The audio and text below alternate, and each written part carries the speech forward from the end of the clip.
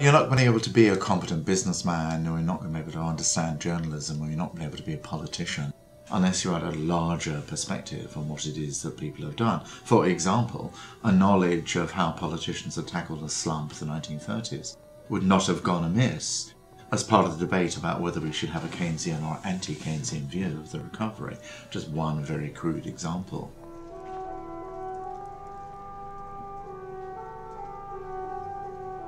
Your understanding is incomplete and therefore incompetent without the longer period of examination. And the wine was there in sufficient quantities, but no food showed up for a long time. There was a huge emphasis in the digital age on the instantaneous. And it's a sort of indiscriminate notion that whatever actually has just recently happened is necessarily of most interest. Oh, well, the whole nature of a tweeting world really means there is a huge privileging of the instantaneous, and history is the opposite. But, empirically, have we found that one necessarily precludes the other? Absolutely not, or else history, in both printed and television form, would not be as popular as it is. Meant something to the present. We were educating a generation that held its nose at the vulgarity of what was actually called presentism. Are we in danger of losing a sense in which history is really necessarily part of our cultural bloodstream, whether you live in Japan or Mexico or anywhere in between?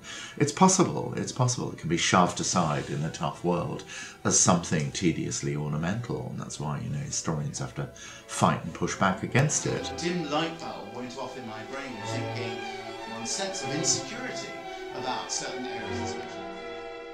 But if you take institutions in Britain, like the British Museum, the British Museum exists alongside Tate Modern. There are these two instincts in contemporary culture that are both extremely well served. One, the kind of craving to connect ancestry with our contemporary circumstances. The other, representing the sort of febrile quality of reinvention. The two really should live alongside each other and can. We interrupt, the narrative flow, even for a bit, in order to actually do this. And we thought, we can't not do that. Storytelling is regarded with disdain as a kind of juvenile craft. How many graduate departments actually bother to really worry about their students' writing? The writing they bother about is the kind of writing that might or might not get them tenure. This sort of wild, hair-splitting scholasticism is the kind of writing which moves you through the academic hierarchy, which is fine, providing you also have a sense that it's an important thing to get a grip on the kind of cogent, vivid writing that's needed for popular history. Henry and Thomas rode out to each other, and the king took off his hat in salutation. The two of them then embraced and sat for hours talking, the Archbishop's posterior mortified by the chafing of his secret goat hair underwear. Since we made History of Britain, far greater number of academics have not been intimidated by vulgar accusations of dumbing down, which are usually an accusation made by the dumb, who are inattentive to the complexity of the work being produced in popular history, whether on the page or for television.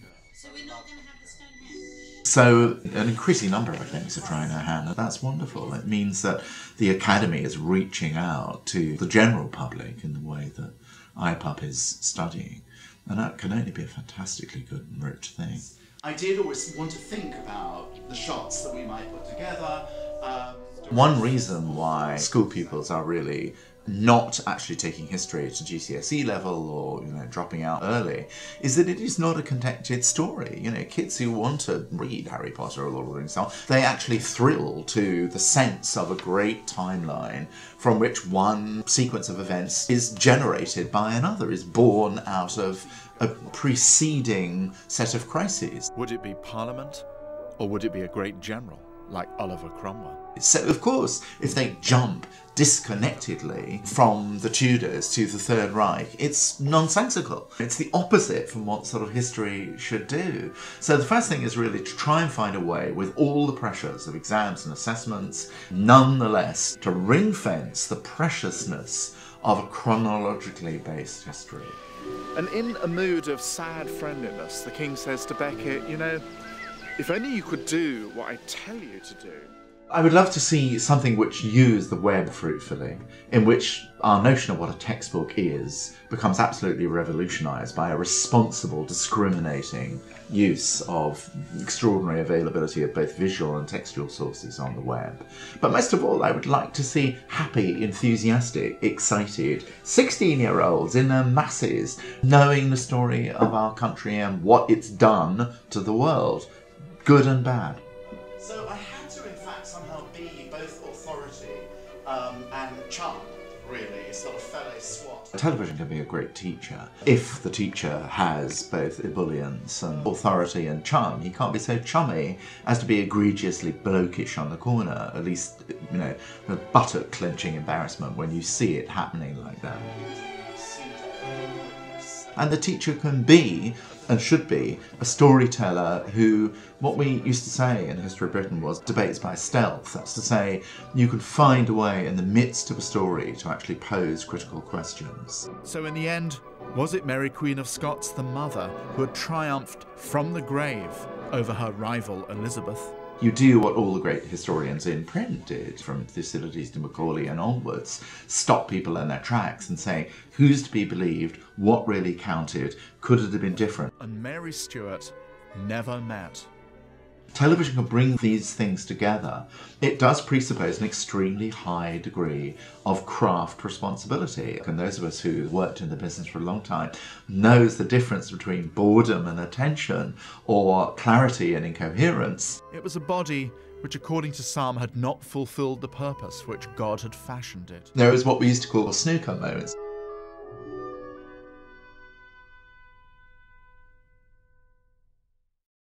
In other words, when the audience says, Christ, I've had enough of this, snooker's on in it, and you sort of watch out for the snooker moment, really. It was a little thing with a big name.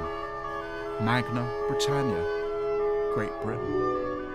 But it can do it thrillingly, I think. The more we emptied things out often, the more we actually let our viewers do what Collingwood said. They were now doing the reenactment. They were joining up the bits, and I'll stop now. It's wonderful to have all television programmes that we can, but there's no reason why the consumers of history shouldn't generate their own web-based history projects, a kind of cyber reenactment, if you like.